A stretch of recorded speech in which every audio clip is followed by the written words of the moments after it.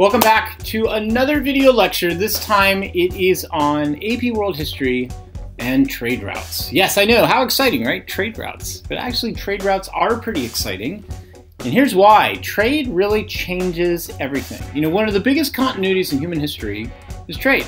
And the connections were made through these interactions. You know, for a long time, people have believed that human communities were kind of disconnected until the Industrial Revolution. That takes place in the 1700s. But we kind of know differently today. Humans have been interacting through trade relationships pretty much since the beginning of our existence. Yeah, I know. You're probably wondering why this matters. Trade relationships change everything, from politics to social order to cultural mixing and environmental effects. The three biggest trade routes that come before the time period of European exploration are the Silk Road, the Indian Ocean, and the Trans-Saharan. And they did just that. They connected people, and they made massive revolutionary changes within societies. So let's start off with the Silk Roads. Now, this is important. There is no such thing as the Silk Road.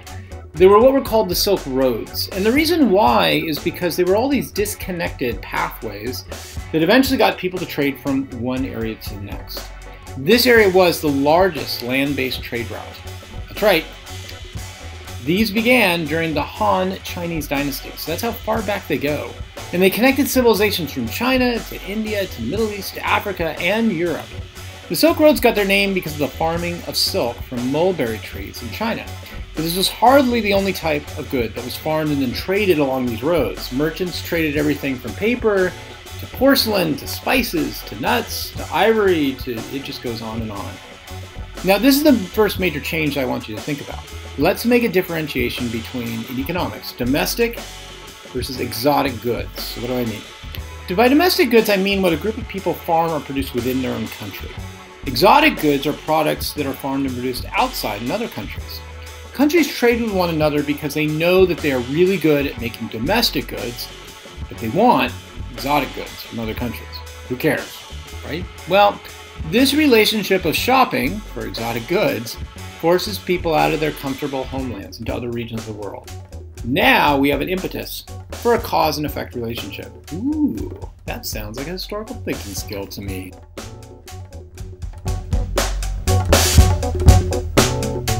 Once people start to move, trade, and interact, relationships start to change. Remember that example that I used of farming mulberry trees? Well, that was done by Chinese women. So that means that relationships are strengthening their new role and status in China, working in the public sphere. Or let's take, for example, the role of merchants. Throughout most of human history, merchants were looked down upon. They were seen as selfish. But the increase in trade in the Middle East led to a new status for merchants, who were now seen as important, necessary to the growth of societies.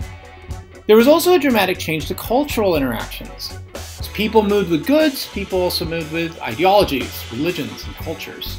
Buddhists who moved into China interacted with merchants, and that led to new sects of Buddhism, like Mahayana and Theravada Buddhism. These arose as ways to win over the merchants. It gave them a new religious belief based upon prayer, veneration, and right behavior, not the original belief of detachment from Buddhism. There were also dramatic environmental and natural impacts. Take the spread of disease as an example. The Mongols, who conquered most of Central and East Asia, opened up a huge trade route that connected China, India, and Africa. In fact, they strengthened that trade route and protected it. But that trade also allowed for people to carry diseases from China all the way over to Europe. And that led to the Black Death, which killed pretty much half of the European population.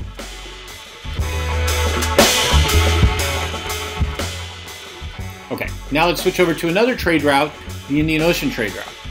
The Indian Ocean trade route was even more massive in the area that it covered. It was a sea road that connected Africa to India to China to the Middle East. It helped to transport bulk goods of different types of crops, metals, and finished products. What do I mean by bulk goods? Well, ships could carry a lot more goods, right? Because they had huge hulls to do so. So they were able to carry a ton of goods that they could then sell at a lower price. Think of it as almost like Costco on water. That was kind of the idea at the time. It caused the interaction of people stretching from Confucian China to Hindu India to Islamic Middle East to the African Swahili port cities.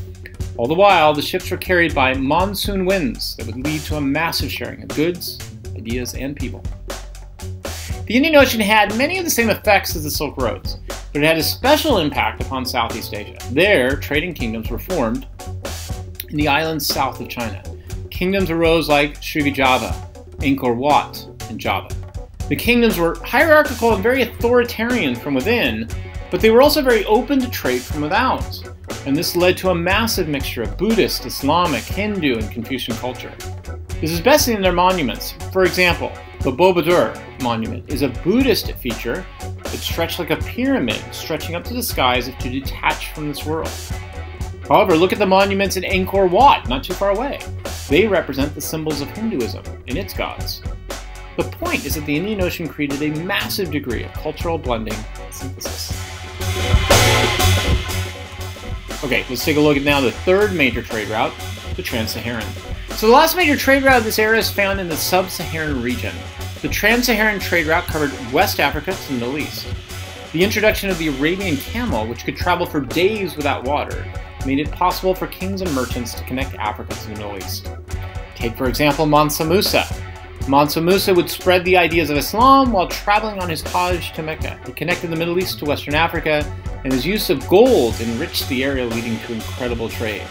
So once again, it's the exchange of domestic and exotic goods that created an impetus for exploration. And the interaction between these different areas led to a massive mixing of people, culture, and innovations. Now there is another part that also happened along this trade route that's important to mention. Not only do we have the selling of goods and services, we have the selling of human beings as well. There was a large-scale use of human slavery on the Trans-Saharan trade route. Western Africans were transported throughout Northern Africa and the Middle East, about 5,000 per year in the slave trade. They tended to serve in positions in the military, as servants, and even government positions in many of the societies that they landed in. Okay, so we have three major trade routes throughout human history. Why should this be of any concern to you as you're studying? Well, here's three major takeaways I want you to take away on this. Number one, humans have been pushing themselves for finding exotic goods since pretty much the beginning. And they use their production of domestic goods to support their local area. Number two, trade has meant that diffusion of mixing of goods, ideas with communities, but also disease is sort of a downside as well. And number three, humans have been transforming their environment for centuries, and they've been using a lot of different technologies to do this, including the use of the monsoon winds, camels, horses, and new innovative technologies like saddles. Trade is really important to human history. Trade and economics changes everything. It doesn't just trade it because of the goods and services that we exchange back and forth. It's because it does revolutionary things to hierarchies. It gives new people new places in those hierarchies, like women having public careers making silk, merchants being seen as the engine of society. Trade and economics are really important. That's why it's so important that we study. See you in class.